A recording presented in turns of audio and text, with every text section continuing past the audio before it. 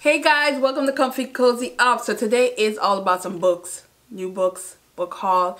Yeah, got some money for my birthday, so had to get some books. And then I had 2 sent to me from publisher, and I had one that I had bought previous. So we're gonna jump in because I don't want this video to be too long. So the first one is book I already read. I did a reading vlog, so go check it out. And that is Sugar Bane.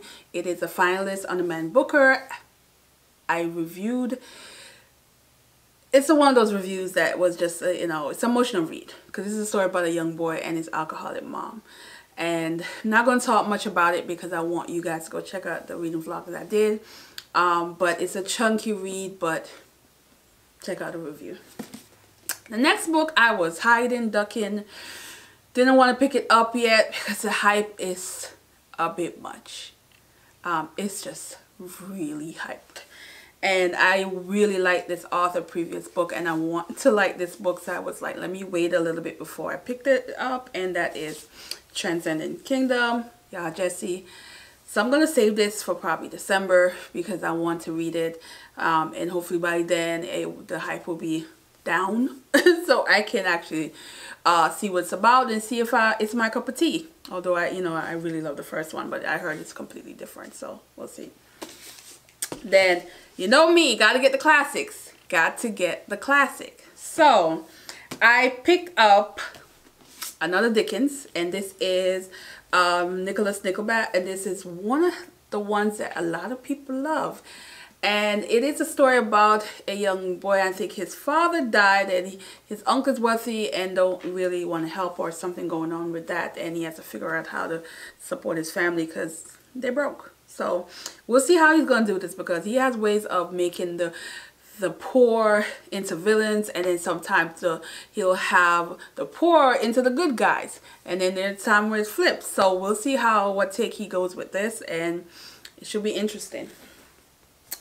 Then I wanted some Harlem Renaissance book. The thing about Harlem Renaissance book, it is hard to find some of them in print. It is not easy, and when you do find them in print, sometimes it's not the published that you really want. So none of these are Penguin Classic, so they're not gonna match. They're not gonna look cute on my shelf for the rest of the book, but it is what it is. So I got another Claude McCain. I think this is my 4th Claude McCain, I think.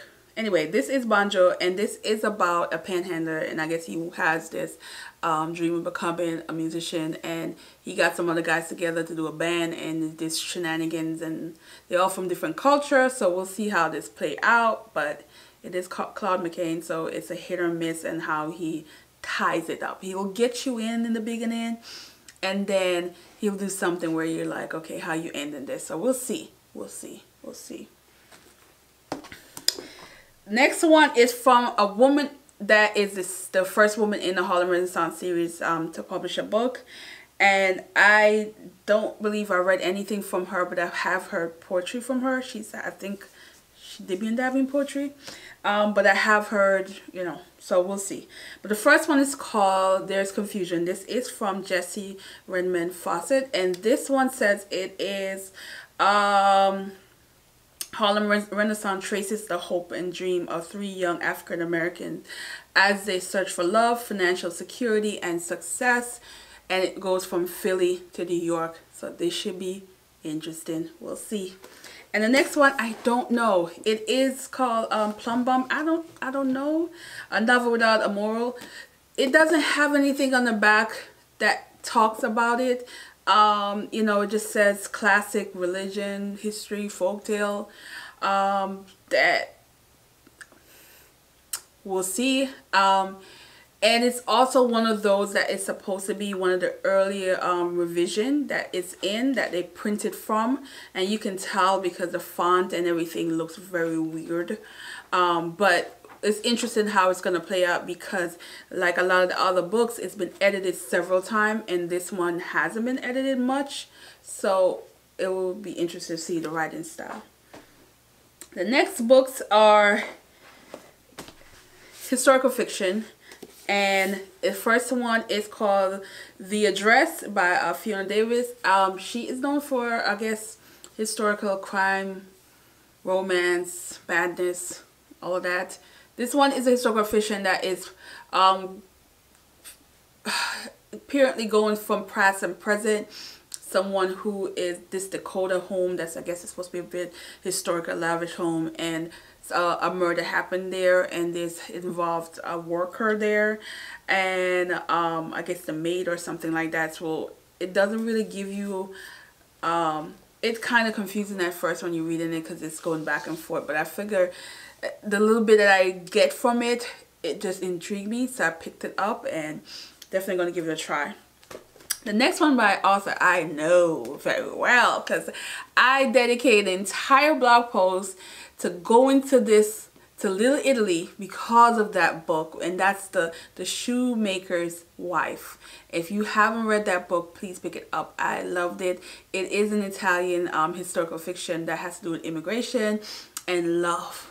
And it was just one of those beautiful stories. So when I saw her new one, which is Adriana yeah, I get tongue tied every time I say her name. Triliani, that's it. Tony's Wife. And this one is similar, and it came out maybe a year after that one, but it seemed like it's gonna be another Italian romance that has some immigration involved as well. We'll see how this works, and definitely gonna read this one. Probably not this year, probably next year. Then the next book is another historical fiction, Remembrance, and this is from Rita Woods. I heard about this last year, but I never got to it, and I finally picked it up. But it follows 4 women, and it going from New Orleans in the 1800s, Haiti in the 1700s, and the present day, which is supposed to be a little bit after the earthquake, and 2 women, how they I guess cross paths, and there's some kind of historical connection that they have. That's what I know so far. I don't want to know too much because I want to kind of get into this and see how it is. But it just seems like it's going to be one of those like grab at your book, but we'll see. Then I had to pick up The Awkward Black Man by Walter Mosley. Now Walter Mosley, you know, he got his moments. But this is a series of short stories that he's written. Some were published in other maybe magazines or other books, and this is like a combine of it. I'm pretty sure I never read any of the short story that was previously published in other areas. So I was like, this is a good one to have. I do like short stories, especially a certain time of the year when I want to slow read, and I just pick up and read one story, put it back down, pick it up weeks later, read another story, that kind of deal. So we'll see how this goes. So what I got now, books that were sent to me by the publisher, which is 2, and this is dark fantasy, and the only reason why I said yes because it was adult dark fantasy, and it has some historical thing going on in there. It is an African fantasy, and it also has some erotic content as well, so it's very adult because I would not pick it up if it was a YA fantasy, because it's just not my thing. But I was so happy about this, and I was like, I'm gonna do this, because usually in November, because I'm writing a lot, I tend to like picking up things that has nothing to do with the genre I'm writing about.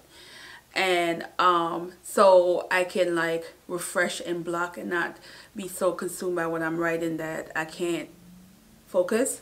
So I will read stuff like this, and I'll read like memoirs, which I do have a few nonfiction that I plan on reading as well. So I'm gonna probably read this next month and then save the last one, which this one doesn't come out until December, so this is actually an arc, and read this in December and tell you guys how it panned out, because it's a genre I don't read a lot of, but I'm here for it.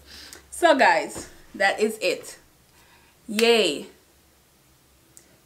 And hopefully this is the last haul of the year. I do have 3 other books that did not come in the mail yet, but whenever it comes, I will show you those, and that should be it for the year. It should be. Anyway, because I've been trying to be good, guys. I'm trying to be good. So let me know if you read any of these, and if any of these seems interesting to you. And yeah, Thanks for watching, guys, and have a good day.